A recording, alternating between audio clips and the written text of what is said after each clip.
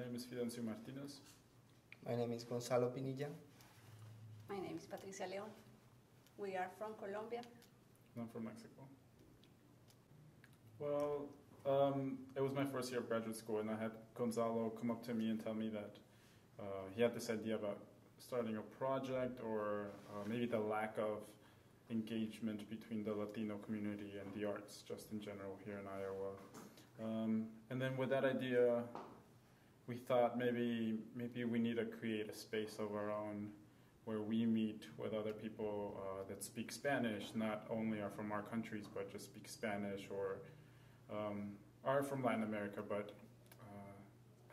have the same thing that we have in common of like coming here and feeling different, or maybe not in place. And we just happened to know art, so we thought that we would teach a little bit of what we knew. Yeah, and so we were looking for places where the Latino community gathers, so going to churches and going to community centers in order just to have possibilities for meeting people there and trying to convince there to come here and to participate and to just have a good time learning and discovering like new ways of expressing themselves. We sort of turned to avenues that we already had connections with. So I went to the Center for Worker Justice and told them about the project, and that's where we got a large majority of our participants from, because I was doing some work there, and Patricia and Gonzalo used to go to church, had gone a few times, so they had that, they felt a little bit more comfortable going in there and asking Father Rudy if he would be willing to let us speak.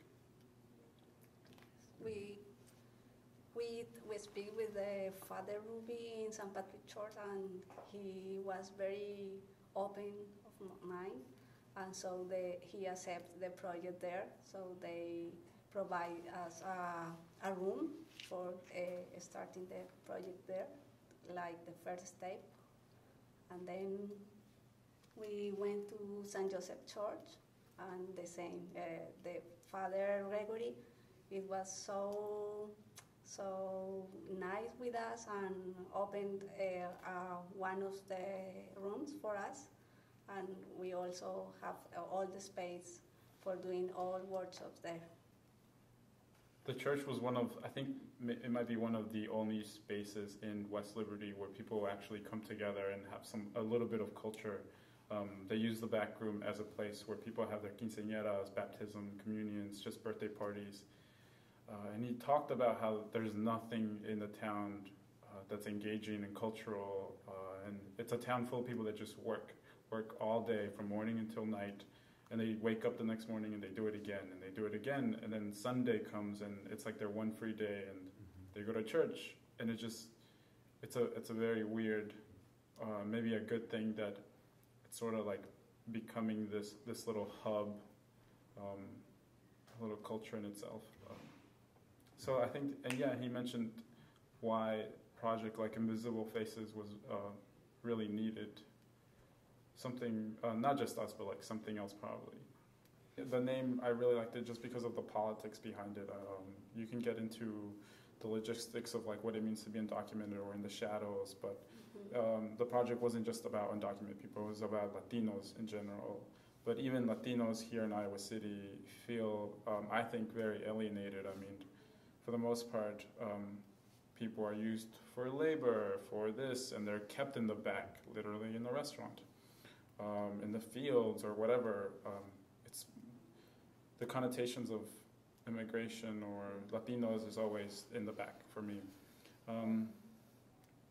Yeah, and then I personally just felt alienated being in an MFA program and seeing only like one or two brown faces, never speaking Spanish, so the name really stuck with me.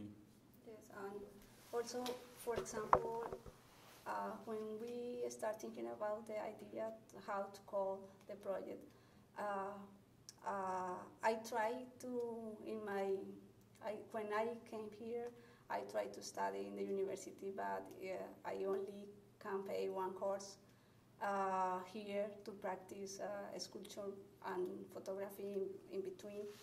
But in that case, I understand the Latino people that it's a little difficult to afford to enter to the university to pay for it. So what's the initial idea that we can contribute in some way to provide that we know, that the things that we know, to share our experience, our little knowledge or knowledge that we have it. So it's that the beginning maybe about the project and the invisible, because we try to do things, but sometimes it was impossible because the money is one of the things that we can do it. Yeah.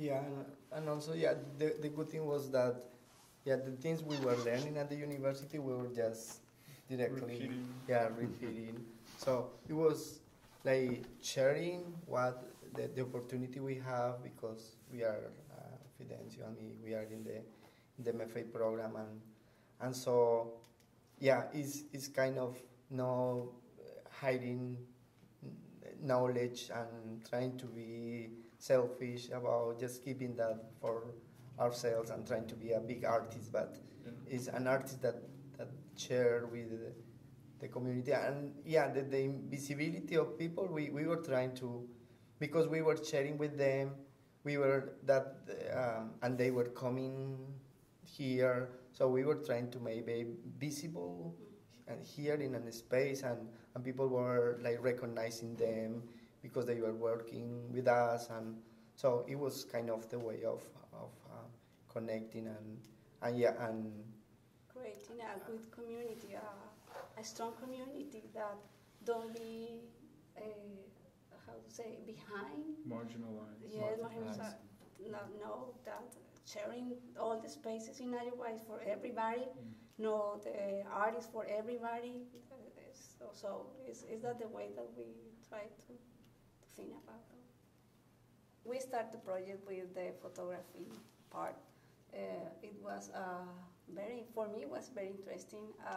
I used to be a teacher in Colombia in photography for about 12 years. So I had a little experience how to be with the people and encourage to do something. Well, so it was very for me I was very happy because I can share the things that I know and pass these ideas and this experience for them. So we started we made a dark room up in the third floor. So it was very nice when the people come and see, wow, that's nice. It was the first time that they went to or used that kind of resources and learn about chemicals, how it works, everything with the paper, the light. So it was very interesting, and the expression of their face was wow. They were very enthusiastic. So we were very fortunate to have a lot of images from the photographic workshop, because they create a lot of imagery, and so our silk screen and printing workshops was we have like many of the sources to do that, but unfortunately we have the time was a little short for doing a little more like experiments with like printing in different surfaces beside the paper and the fabric, but yeah, we think that they have at least the basic for silk screen, so that was very very important also for us, and we did also the postcard for the exhibition. So we were trying to use the skills we were learning in the project to make them realize that they can use those skills for doing things that are that can be like that they can sell, or also they can just make their own workshops, and some of the ideas that they of the points that they talk about when we ask them how they feel about the project was that they wanted to continue the project in some way, because they needed like a space like this, and also like people like us, or like all of you that help us very enthusiastically motivating them in order to just to not be afraid of